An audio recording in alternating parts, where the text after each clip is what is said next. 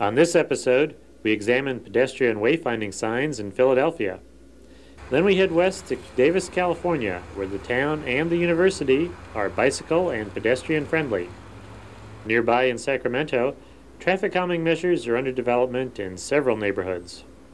In San Francisco, technology is being used to catch red light runners. And finally, we look at more of the little things that make life difficult for pedestrians.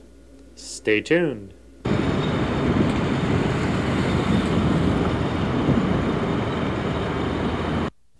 We're talking with Craig Berger, who's project director at the Foundation for Architecture. What is the foundation?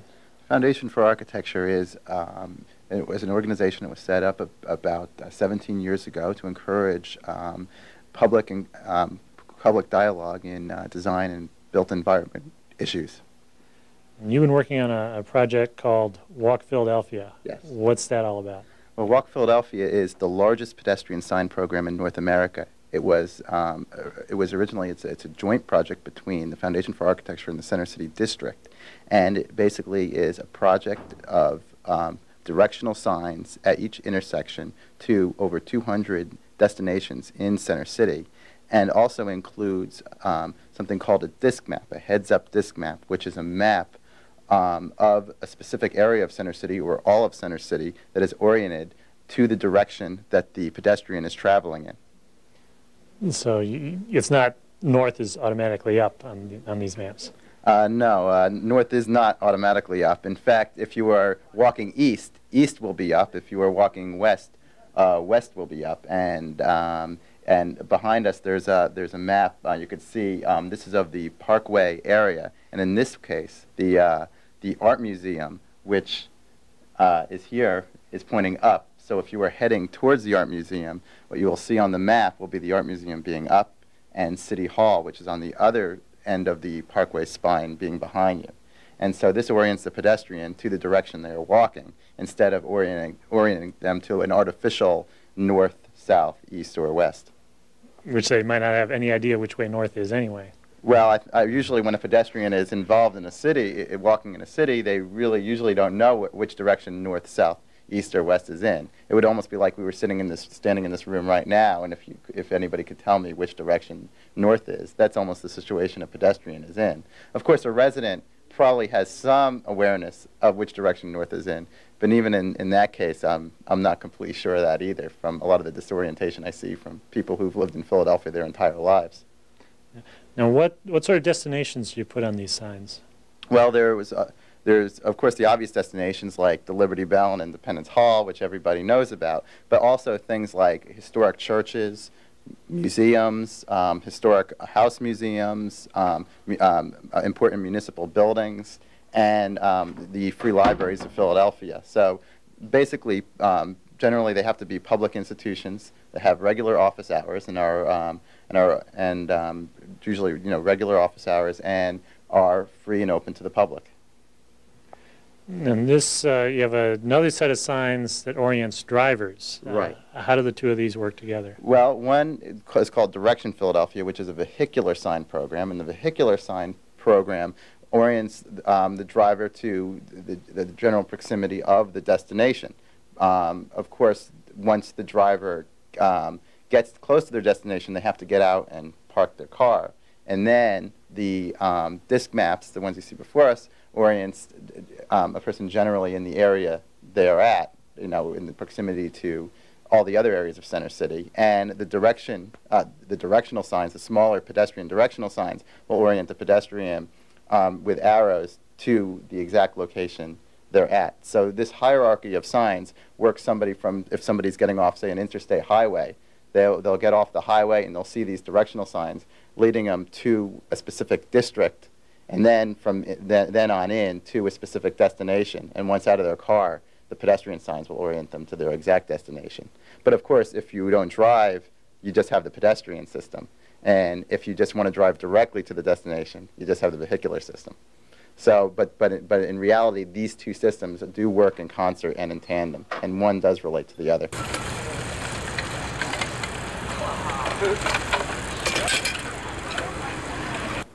We're talking with Tim Bustos, who's bicycle and pedestrian coordinator for the city of Davis, California.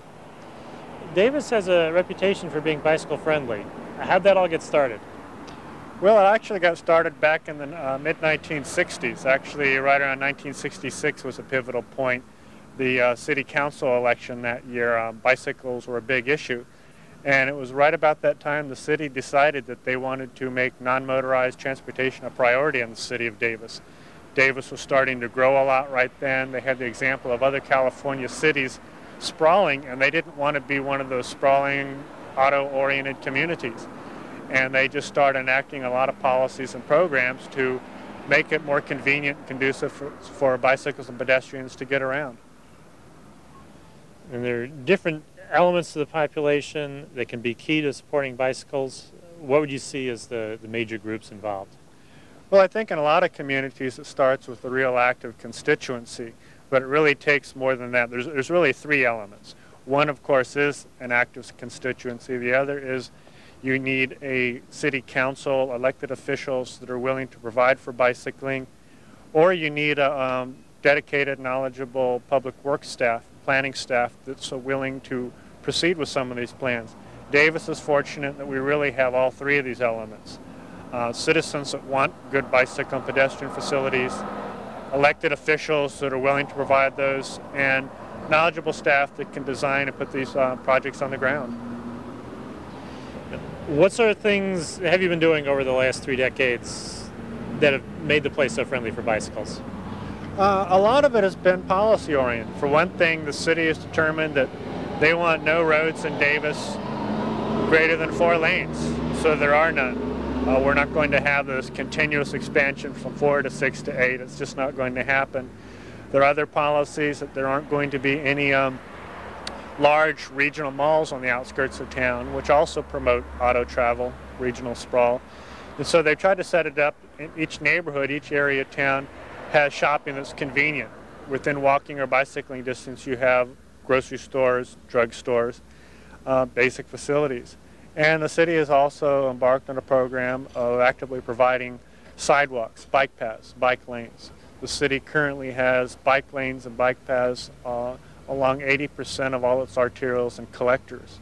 So it's a good system, it's an interconnected system, and it tries to keep it that way. For example, when new developments come into town, whether they are business, commercial developments, or residential developments, developers are required to provide for bicycle and pedestrian movement on an equal basis to motor vehicle movement. New neighborhoods have to have green space set aside for bicycles and pedestrians, and the bike lanes, the bike paths they build have to connect with everything else that's already existed. So all the neighborhoods are interconnected. A child doesn't have to go out on a main road to get from one neighborhood to the next or to get to school. Are most of your children able to walk to school? Yeah, most of the children are able to walk or bicycle to school, which is important because in the city of Davis there are no public school buses. So there's a big incentive there, and as a result, a huge number of kids walk and bicycle to school. And most parents can be confident that they're going to be reasonably safe in getting there. Is there more to making a place bicycle friendly than just the physical infrastructure? Good question. Yeah, I want to emphasize, as many of the viewers probably already know, it's not just engineering, but just as important, if not more important, is the educational component. You have to teach cyclists from a very young age, at the elementary school age, that they need to understand the rules of the road. They need to understand that bicycles are vehicles, pedestrians are also part of the traffic mix, and they need to learn and follow the same rules that motor vehicles are following. That's a very, very important element I can't emphasize enough. That coupled with an equitable law enforcement program that enforces the laws for bicycles and pedestrians on an equal basis with motor vehicles. And you've already done a lot. What do you see yourself doing in the future? What can you do over the next 30 years? Holding the course, making sure that we don't fall back on some of the same problems that other California communities are experiencing, trying to institute some sense of controlled growth in the city rather than runaway growth, and maintaining the high level of standards the city has had in terms of urban design and providing for non-motorized transportation. We still have a number of ambitious projects in mind. The city has grown a great deal to the south of Interstate 80, which runs east and west between Sacramento and San Francisco. Because typically overcrossings, especially where they involve interstate on and off ramps, have been problematic for bikes and pedestrians. The city is in the process of designing an underpass which will go underneath Interstate 80. Ambitious in that Interstate 80 is 6 lanes where it runs through Davis. So this underpass will go underneath the interstate, and it'll be a bicycle path running along Pewter Creek, and it'll be a vital connection between North and South Davis. And it's close to a $4 million project, and I think it once again demonstrates the city's level of commitment to bicyclists and pedestrians.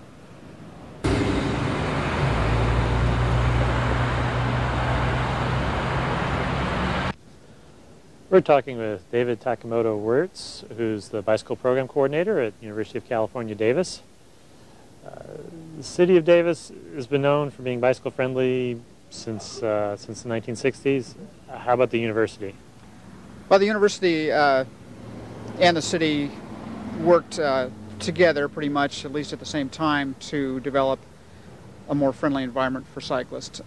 Both the city and the campus recognize that, gee, there's a lot of bicycles here in Davis. There's a lot of benefits to encouraging bicycle use, and so we're going to do some things to make life better for everyone. And the university, probably the first thing they did was to close off the center area of campus, close off the campus streets to motor vehicle use.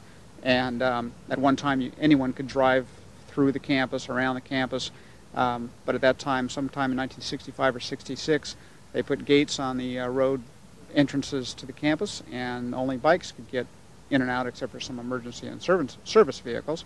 At the same time, the university started to build bike paths from the perimeter of campus into the core area to provide, again, a sort of some separated routes for cyclists where otherwise they'd be cycling on some of the perimeter roads, which, of course, saw heavier traffic now that the core area had been closed off to motor vehicles.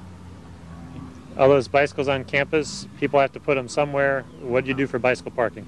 Well, the other decision that was made at some point in the early 60s was to provide bicycle parking at virtually every destination on campus. So what you find now is that bicyclists ride their bikes between classes, classrooms from class to the library to the coffee house, wherever they're going.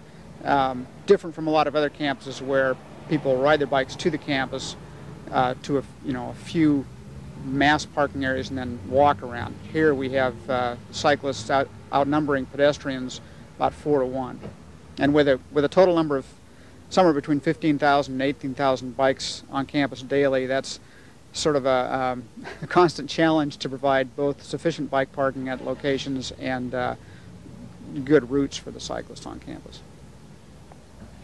The universities must come to you for advice now and then.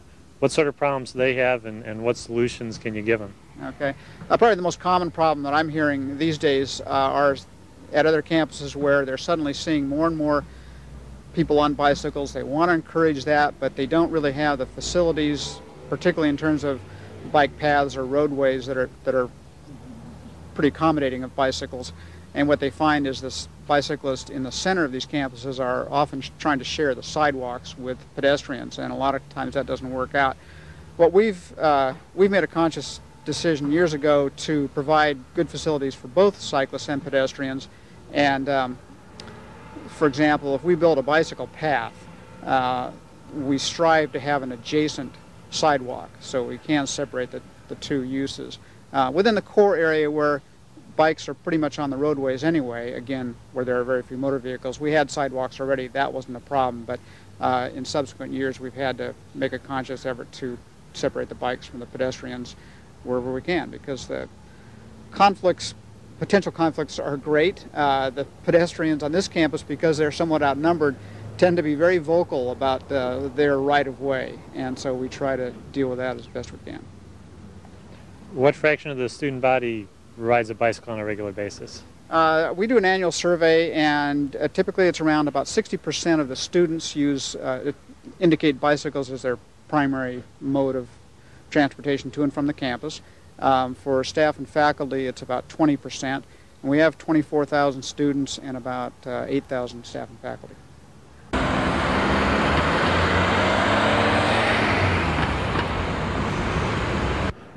We're talking with Ken Grimm, who's a senior engineer with the city of Sacramento. There's a lot of activity going on in this neighborhood. What are you doing? Well, a lot of things happening right now in our Midtown area. We're trying to slow down traffic.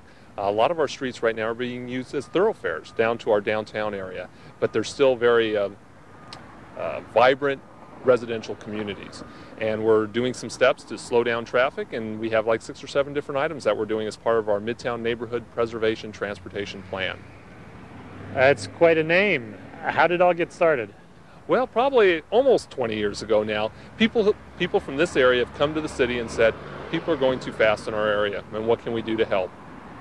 There was a lot of resistance, a lot of new ideas were brought out, and for pretty much the past 10 to 15 years, it's been a consensus building process because these streets are used by our commuters. 20,000 plus cars a day are going down trying to get to serve businesses in the downtown area. And so we've been working with them to try to find a plan that would serve the residents of this area, but also the businesses in the area and adjacent to the area. I take it you had to do a lot of compromises and a lot of thinking to come up with something that would serve all those different needs. There was a lot of compromising. I don't believe any one group got everything that they wanted. We talked, we powwowed until our heart's content, and we finally came up with a plan that technically worked out, but at the same time reached some goals of each of the respective groups. So what are the main things that you're doing? Well, we've had a couple one-way streets that are being converted to two-way streets. That's the cornerstone of the project. But then we have many devices that will heighten pedestrian awareness, bicycles, and just slow down traffic in general. We have items like traffic circles, items we're calling portals, which are basically constrictions at the end of streets to give a little tighter feeling for folks. We have some pedestrian islands like we see behind us. And also we'll have some what we're calling half-street closures, where we'll be forbidding through traffic through certain intersections. Construction's going on as we speak. How soon do you expect to finish all this up? The project will be completed in November, so we probably have another 4 to 6 weeks of work, and it's just a process of going through. We're talking a community that's 10 blocks by 13 blocks, so quite a 130 square block area that we're canvassing with different devices that will work together to slow down traffic while still allowing traffic to move through.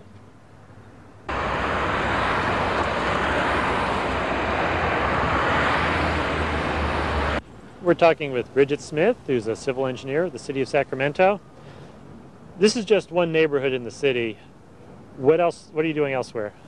Right, like you said, this Midtown project has been going on for a long time, and the city now has a neighborhood-wide project that we actually will go to different neighborhoods throughout the city and bring the same type of traffic calming measures to any neighborhood actually that we have. Do you see the same mix of methods, or does it vary by neighborhood? Each neighborhood's unique. Basically, the neighborhood traffic management program is what I'm working on, and one of our goals is to try to preserve the quality of life in neighborhoods for those people who live there. It's a common phenomena throughout our country that motorists are invading our neighborhoods for a variety of reasons. Commuting is one of them.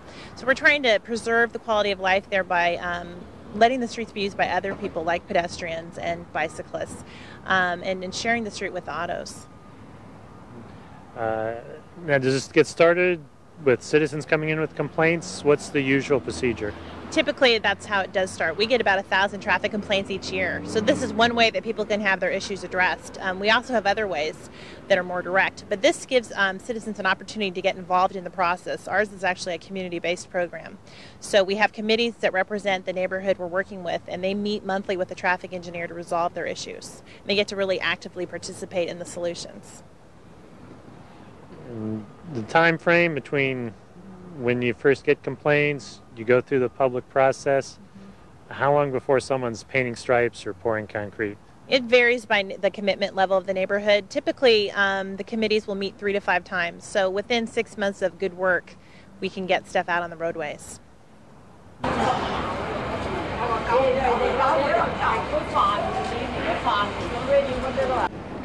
We're talking with Jack Fleck, who's a traffic engineer with the city of San Francisco. What sort of problems have you had with red light violations in the city?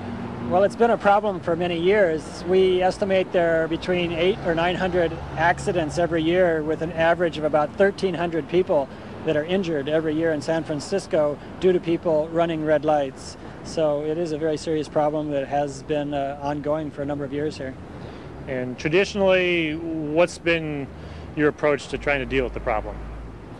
Well, we certainly have encouraged enforcement. The police write something like 15,000 citations for people running red lights every year, but our computations would indicate that there are something like maybe 3 million people that end up running red lights. So as you can see, that's only catching a very small percentage, so people feel they have a certain likelihood of getting away with it.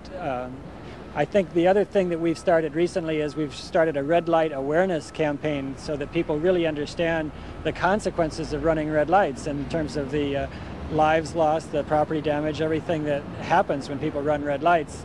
It's kind of like wearing seat belts or putting your kids in a safety seat. It's just a matter of, or drunk driving. All these things have been awareness campaigns in recent years, and this is the same kind of thing. It's not something that should be winked at. It really is a very serious public health problem.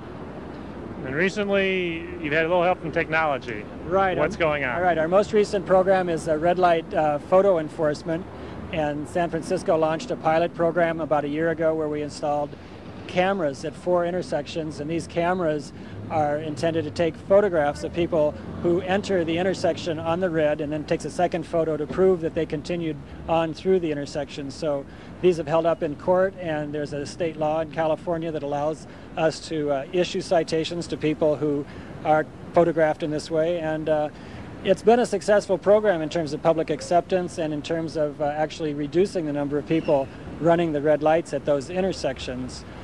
There have been some problems in terms of the citations in California. There's not really enough revenue that comes to the cities to support the program because they are expensive. The cameras cost something like $50,000, plus all the loops, the wires in the intersection. It's very expensive to put these in. California right now, both the Assembly and the Senate have passed new legislation which would raise the fine from the current level of $104 up to $270 for people running red lights, and it would earmark a larger percentage. Right now, only $17.50 goes to the local jurisdictions to pay for the program. It's just not enough. But with the new program, at least $80, possibly as much as $100 will go for paying for the program. So we think with that going into effect next year, as soon as the governor signs it, which we hope he will, then this will make the whole program much more financially feasible. And a lot of people are probably surprised to hear that. They think people are giving out tickets as a revenue generator, but the city's actually been losing money on these. Well, in a sense, that's true. Actually, the way we wrote our pilot program, the vendors that are actually taking the pictures are the ones that are losing because they're only getting paid what we get. And they more or less did it as a way to demonstrate the effectiveness of the program, not as a revenue maker. Of course, in the long run, they are profit-making enterprises, and they would like to make money on their investments. Have you had any other difficulties with the program? Well, one of the other issues in California is that the law requires that we identify the driver, so that we take a front photo and we have to catch both the license plate and the driver. But sometimes the rear view mirror or perhaps the sun visor or various things can make it difficult to identify the driver. So one of the things that we have lobbied for, and we are still considering trying to lobby for in Sacramento, is a change in the law that would allow us to cite the registered owner. It may be that we'll compromise. We don't have any objection to citing the driver if we can identify them, but because there are a number of times when people are just getting away because we can't identify them, we feel like we should be able to issue something of an order of a parking ticket, the same without a point going against somebody's license, in cases where we can't identify the driver, but the registered owner would still have to pay a fine, just like a parking ticket. So if it's illegal to park too long next to the meter, it should be illegal to risk someone's life in an intersection. Right, your vehicle was seen doing something illegal. Now, who was driving is not, in that case, absolutely the key point. What's important is that, there should be a penalty for that.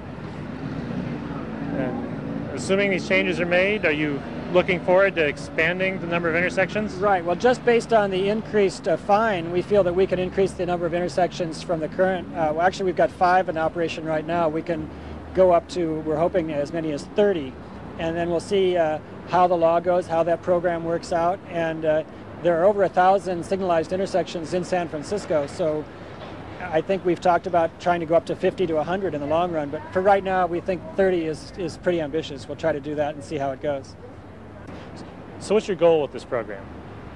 Well, I cited the number of accidents we have. Certainly our number one goal is to reduce those accidents, save lives, save injuries, and just save the economic disruption to the city that it costs. We have to send emergency vehicles. It costs the city money for all of that. So what we'd like to see in the long run is a definite drop in the number of accidents. Now, the program that we have now, it's just started. It's only been a pilot program for 1 year, so we can't really document that at this point. I certainly feel that over the course of a 5-year program, we'd like to say we were successful in, say, reducing the number of accidents caused by red light running at least measurably, and 20%, something like that would be a great achievement.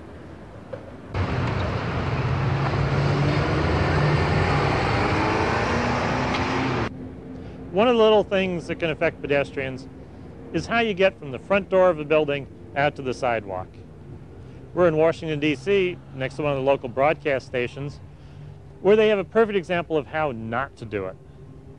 First, they put the front door of the building on the part of the building away from the street, not out close to the sidewalk. But it doesn't make any difference. They have a fence and a garden blocking the path out to the street.